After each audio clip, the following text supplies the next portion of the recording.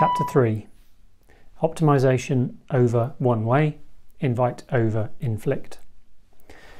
In this chapter, we look at a couple of anti-patterns and patterns. The first one is one size fits all, the first anti-pattern. And this is where organizations take one, for example, scaling framework with or one set of prescriptive practices and inflict that across an entire organization. Now, every organization is unique. Every organization also contains a whole bunch of unique context within it. So applying one set of prescriptive practices is not going to optimize for outcomes. It cannot optimize for outcomes. There was one organization I worked with where there was a top-down mandate for everybody to adopt mandatory 2-week iterations. So of course, with a lack of psychological safety and a command and control culture, everybody adopted mandatory 2-week iterations. When I did a floor walk and I went around and I spoke to the teams, I was getting questions such as, so when we've done our 3 2-week iterations of analysis and then our 3 2-week iterations of development and then our 3 2-week iterations of testing, what happens when we get a bug from testing and we're already on to our next set of 3 2-week iterations of development? People are obviously, with a charitable intent, doing the best within their level of unlearning and relearning and support. However, clearly that is not going to optimize for outcomes. There is a natural pace of unlearning and relearning, a natural pace of change, and inflicting one size fits all across many unique contexts, again, cannot possibly optimize for outcomes. So instead, it's not a case of one size fits all. Instead, focus on the outcomes, be very clear what the outcome is, and then allow teams to use their own brains with coaching and support, as much coaching and support as the teams would like, ideally on a pull basis rather than a push basis. Allow teams to use their own brains and build a muscle memory for continuous improvement aligned to the outcomes.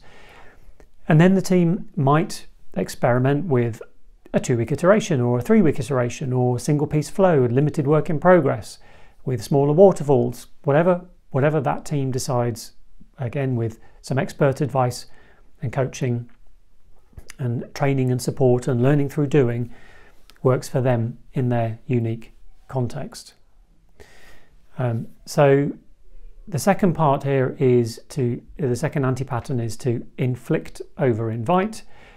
And this is the top-down infliction, generally comes with a lack of psychological safety in a command and control behavioural norm where, again, teams have no choice.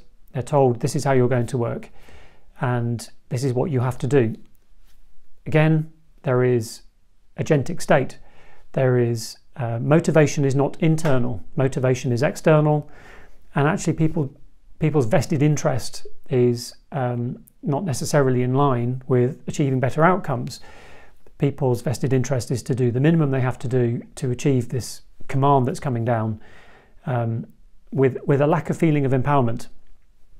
So in itself, it's not an agile mindset. It's not espousing the cultural values that we expect with agile and lean around empowered teams who are free to experiment and learn for themselves as to how to improve their ways of working. So instead, obviously, invite over inflict, invite participation, diffusion of innovation curve, Everett Rogers, 1962, normal distribution on the left of the innovators. So a key here is to start with the innovators, start with the natural champions when you're inviting participation. Start with the natural champions. There are a number of ways to do this. Very simply, ask for volunteers. Say this is the journey that we're on, this is the path that we're on, these are the outcomes that we want. Who would like to go first? Who would like to come and experiment? I've also found running a community of practice, a voluntary law of 2 feet community of practice is another good way to identify the natural innovators, because they're the ones who turn up regularly every single time you have a community of practice meeting. You see the people who are genuinely passionate.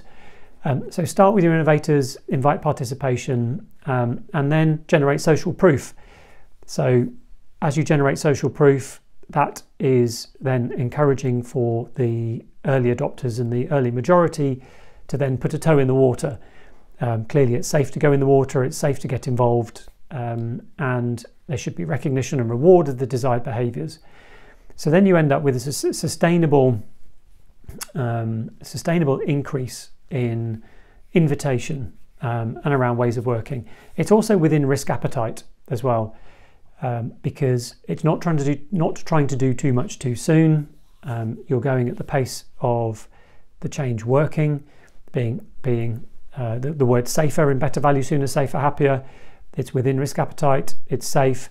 If at any point things are not working, you pause, you resolve the impediment, and then you carry on again. So that's another important pattern in chapter 3.